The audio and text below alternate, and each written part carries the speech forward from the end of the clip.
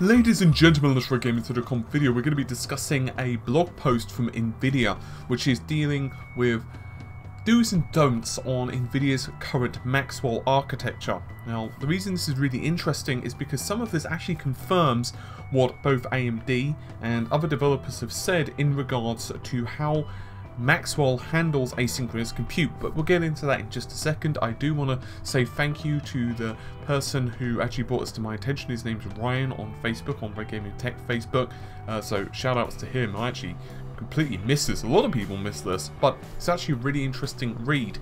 So just to get you up to speed, I'm sure many of you are aware of this whole situation, but just in case you're not, to apprise you of it, with Ashes of the Singularity, when it was released, everyone jumped on it and everyone kind of looked at the benchmarks, and it was fairly obvious that Nvidia were behind AMD, which was rather surprising considering that many suspected that it would be the reverse. But Maxwell's architecture just didn't lend itself so well to the workload that Ashes were putting the GPU through.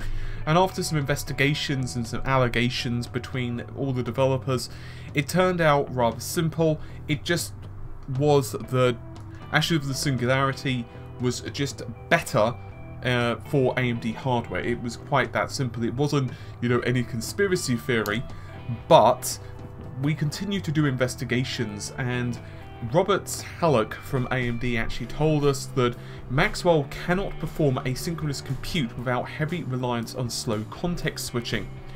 Then this was backed up by other developers, including David Cantor from Tech Report. He actually said, after discussing things with Oculus Rift employees, that preemption context switching was potentially, and I quote, catastrophic for Maxwell.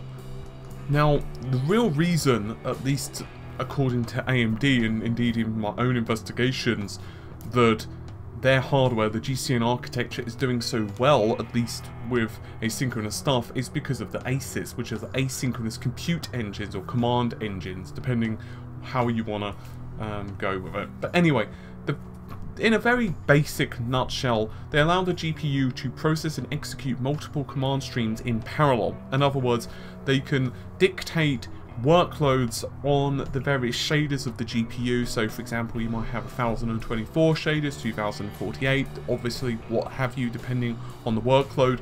And sometimes you'll get bubbles within that pipeline, so in other words, no work is being done.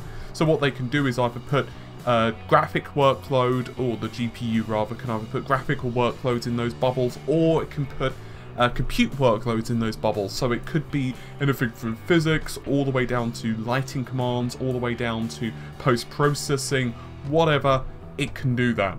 Now, what's really interesting is moving back to the Nvidia side of things. Under pipeline state objects, PSOs if you prefer, they say, and I quote, "Don't toggle between compute and graphics on the same command queue more than absolutely necessary, and this is still a heavyweight switch to make." Mosey on down the list, they also say, and I quote, Nvidia's developers warn as follows, and I quote, "Check carefully if the use of separate command queues really is advantageous, even for compute tasks that can in theory run in parallel with graphics tasks. The actual scheduling details of the parallel work on the GPU may not generate the results you hoped for. Be conscious of which asynchronous compute and graphics workloads can be scheduled together."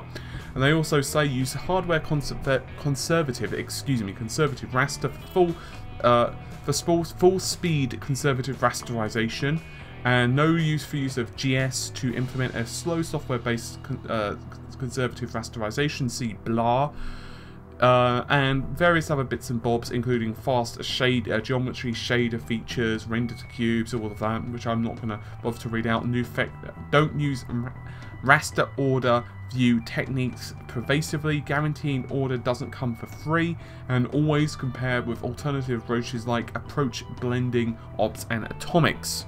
Now, the reason this is rather interesting is because it actually, I guess you could say, pretty much tells developers that to really utilize DirectX 12, to really utilize compute on their hardware, you have to program it very specifically.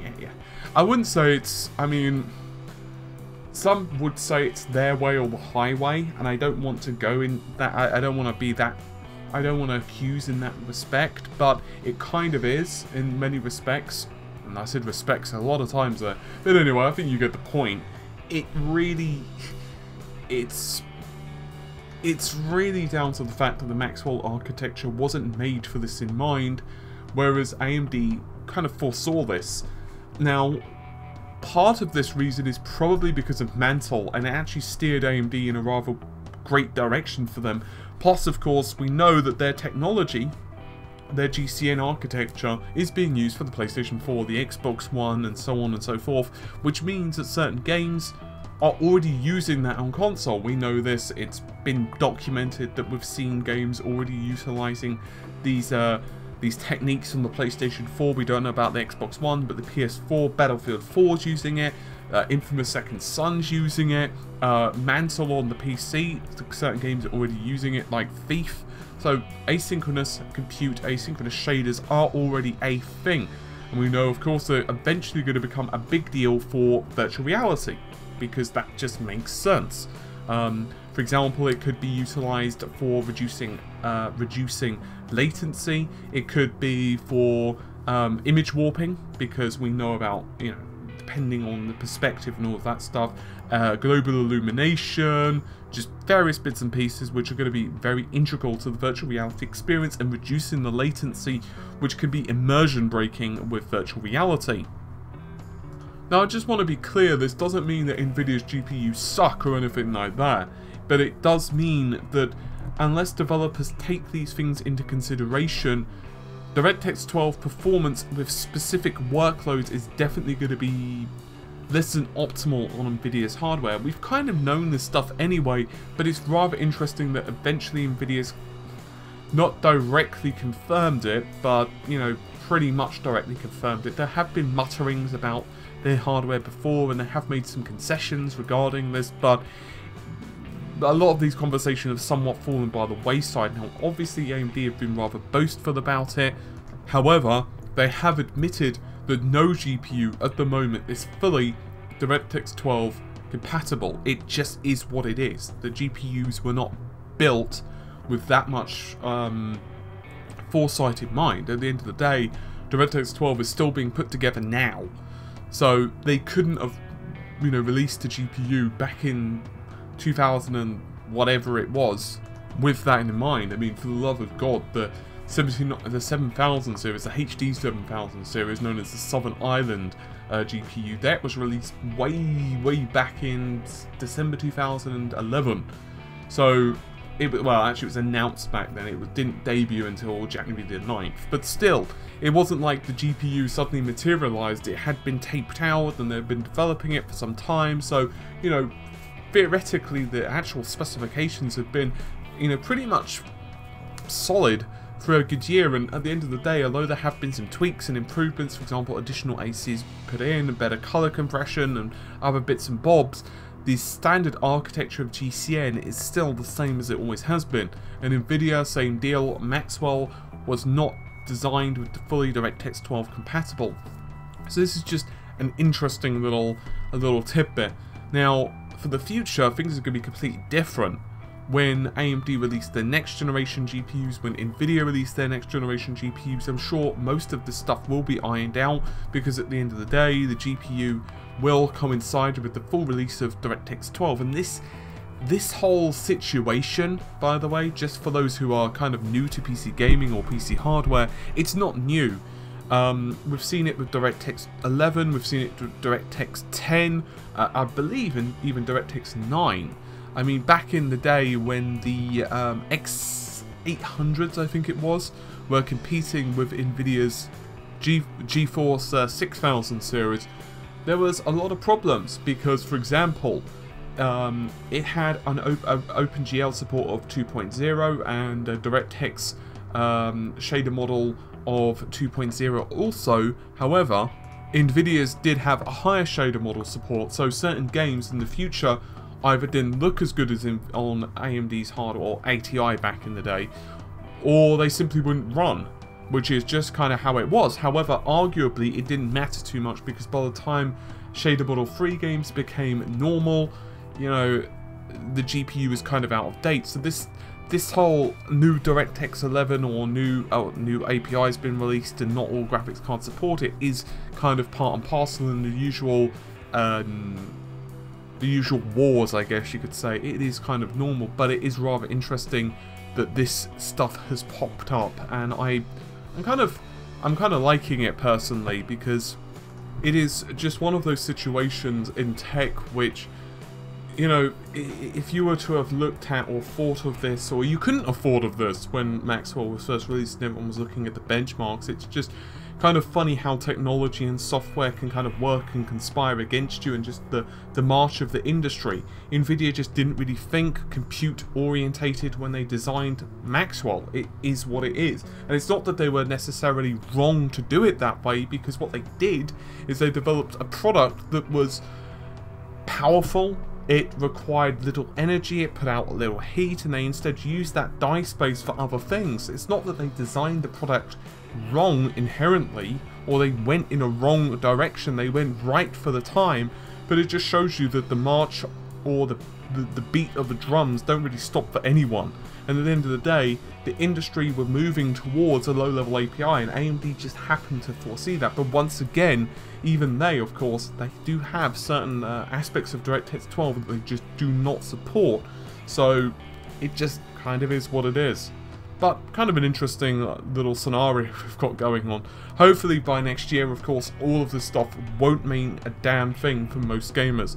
If you're someone who routinely upgrades, by early next year, actually, I tell a lie, that's completely rubbish. Not early next year, but mid next year, we're going to have new GPUs which are going to be released, which are just going to dwarf the performance of these current GPUs, unless you've got like a really high-end 980 Ti or something similar, and you're comparing it like a mid-range, whatever the hell it's going to end up being called.